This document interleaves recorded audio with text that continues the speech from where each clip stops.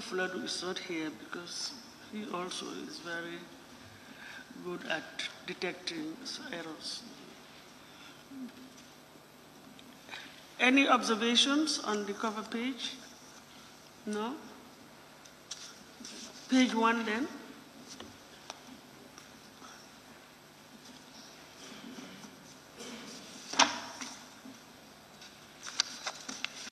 Papa Salum, you have any? Okay. It also takes us to page 3, still on the corrections. But you'll not detect anything so far? Okay, page 4.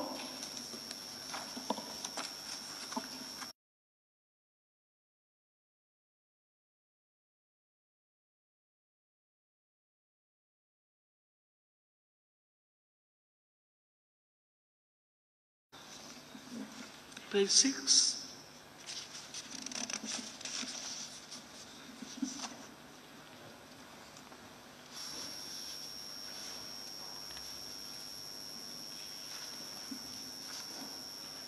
Page 7.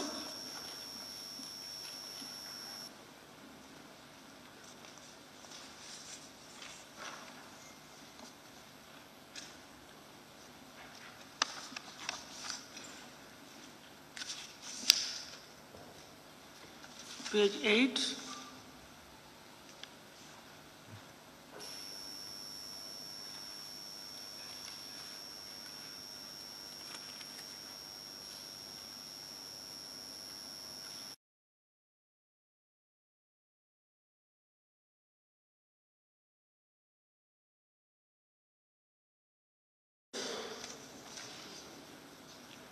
No?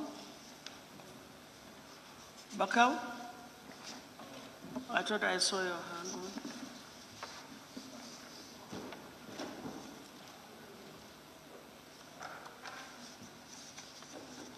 I take it then that we are all satisfied with the records as they are. Then we can proceed.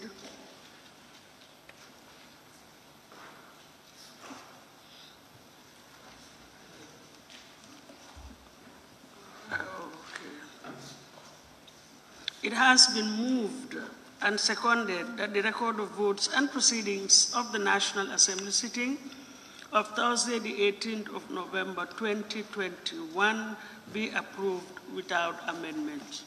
Those in favor, please say aye. Aye. Those not in favor, please say no. The ayes have it. Thank you very much. Clerk, can we then proceed? Statements by Honorable Ministers. Oral Ministerial Statement on the Implementation and Monitoring of the Annual Budget by the Honorable Minister of Finance and Economic Affairs. Thank you very much.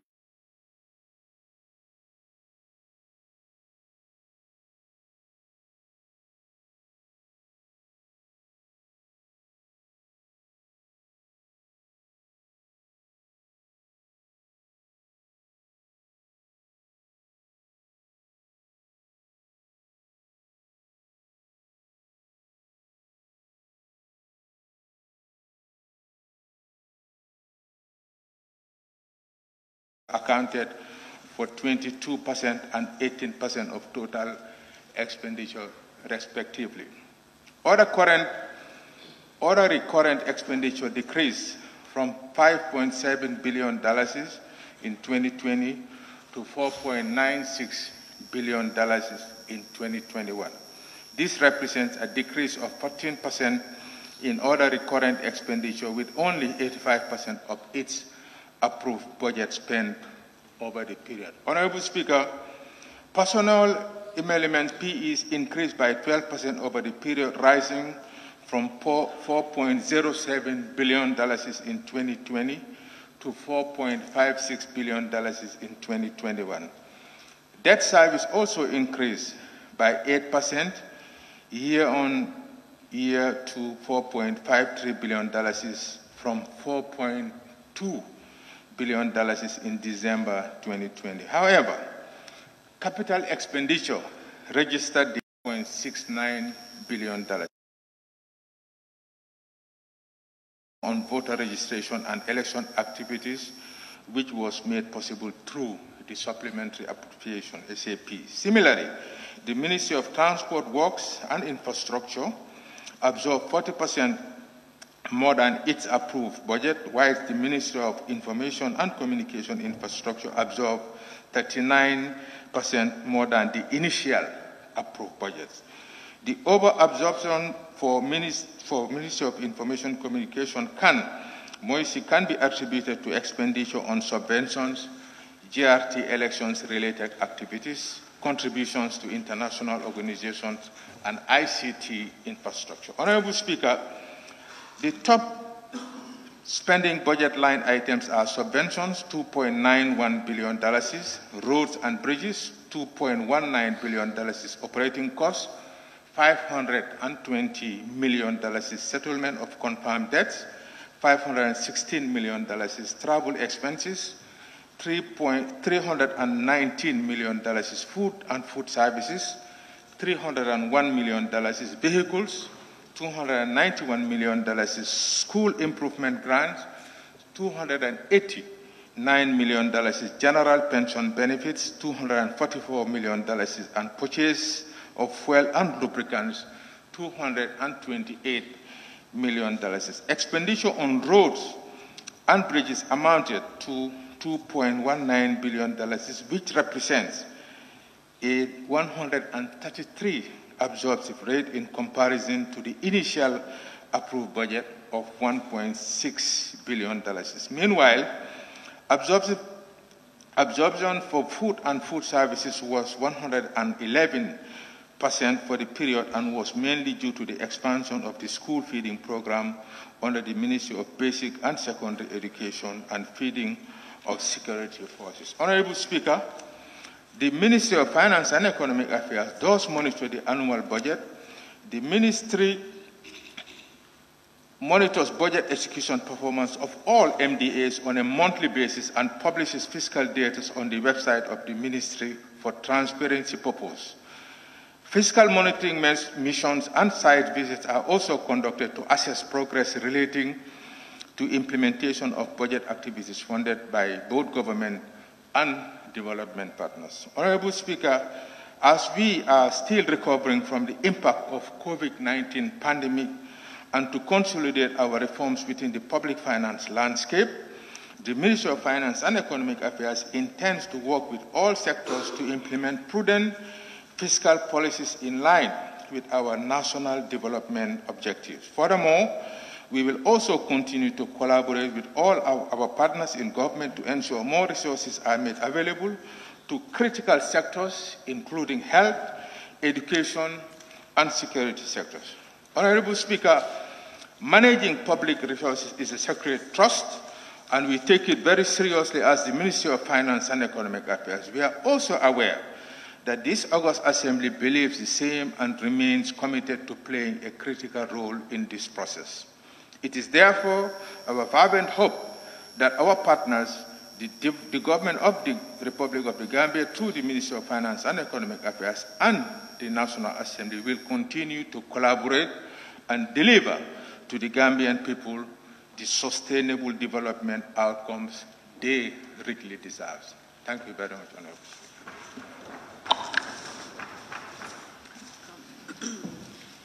Thank you very much.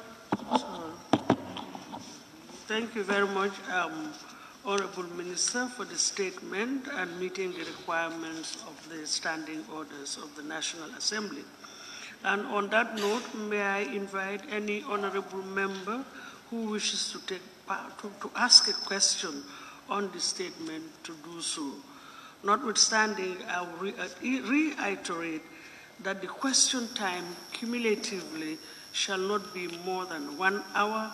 And Honorable Speaker, I would like to thank the Minister for that brief statement given to us. Honorable Speaker, I want the Minister to further explain why the Ministry of Roads and Infrastructure exceed beyond the approved budget. If I can understand clearly on page 3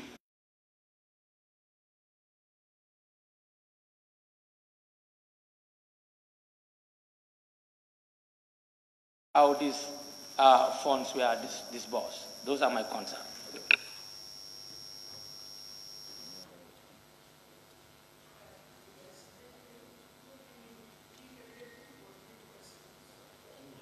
Honorable Minister will respond. Serekunda, thank you, and then Kiang Central. Thank you. Thank you very much, Honorable Speaker. The standing orders is talking about the detailed scrutiny of the monitoring and implementation of the budget. Well, I was just looking at the mathematics, Honorable Minister. You talked about 24% on recurrent expense.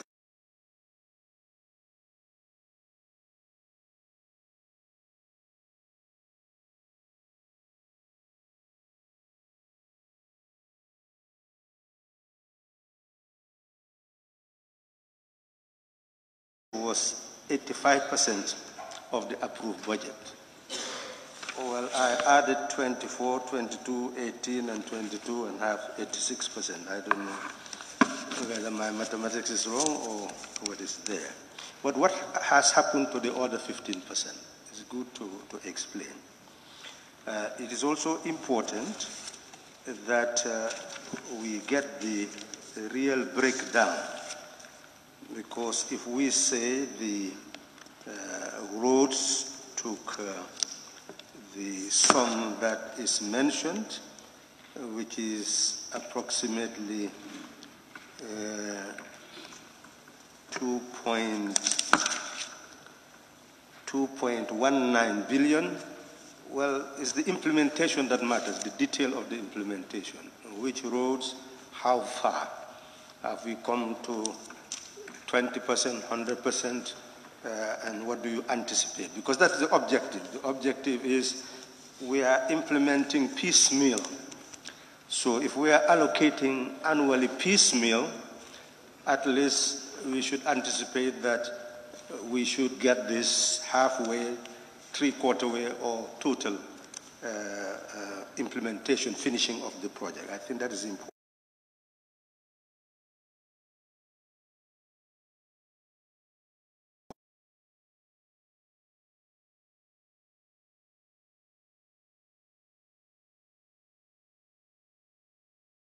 Anticipation of how to prepare for 2022.